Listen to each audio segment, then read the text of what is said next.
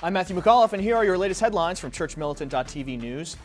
Catholics must accept contraception coverage, for now, as part of their insurance plans, according to two new federal court rulings. Obamacare is refusing to accommodate the Catholic dioceses of Nashville and Pittsburgh, and in both cases, judges refused to issue injunctions against the enforcement of the infamous mandate, claiming because the law has not yet taken effect, no damage has been done to their religious freedoms.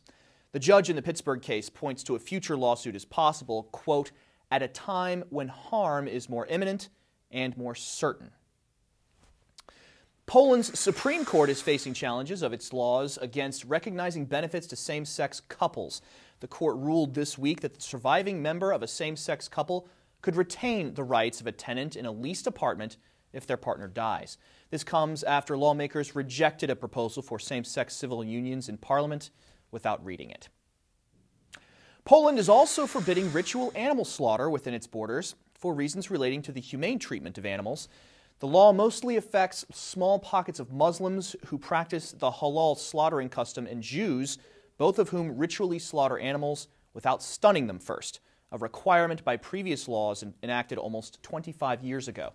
The practice of this previously established law is seen as significant, since practicing it means defying the European Union's law allowing the ritualistic slaughter of these animals.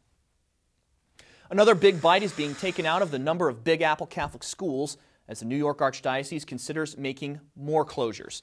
26 more schools are on the chopping block, closing as early as next June, with St. Agnes Boys High School possibly shutting its doors at the end of this school year. The decision comes after the Archdiocese closed schools 2 years ago as part of what it calls its, quote, Reconfiguration plan. This latest wave of closures will reduce the number of Catholic schools in the city to 133. One atheist man hitting the ski slopes of Whitefish, Montana may be the cause of a World War II memorial's destruction, all because a statue of Christ watches over the skiers there. A judge is ruling the Freedom from Religion Foundation's courtroom fight against the Knights of Columbus to tear down the war memorial can continue after the Knights asked for the case to be dismissed, since no one had yet come forward to complain about the statue of Christ on the mountain. The atheist activist lawsuit claims it is unconstitutional for the U.S. Forest Service to continue to sanction the 57-year-old statue maintained by the Knights of Columbus. Fear of offending Muslims is causing the city government of Brussels to ban Christmas trees from public view. The city center is announcing it will not be putting up its normal nativity scene and Christmas tree exhibit this year, that a, quote, electronic winter tree will be there instead. 25% of Brussels' population is Muslim. I'm Matthew McAuliffe. Those are your headlines from ChurchMilitant.tv. Make sure you check out today's Vortex, where Michael talks about how division is not as devastating as most people think. Thanks for tuning in today. Spread the word about us to your friends, and may God bless you.